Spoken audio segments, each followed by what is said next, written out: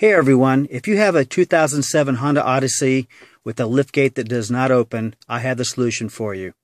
I went through a whole summer not being able to open it, and I contacted dealerships and they could not help me, which is pretty unfortunate considering how simple this solution is.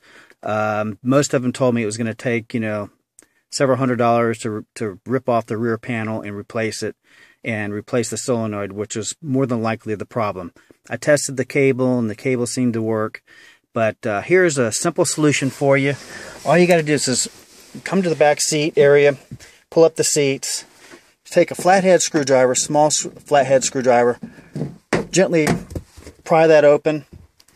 And this is the solenoid here where your lock mechanism is. You just take your screwdriver, put it in that little slot right there, and just turn it one way and go outside and pull your lift gate up. That's all you need to do. It's that simple.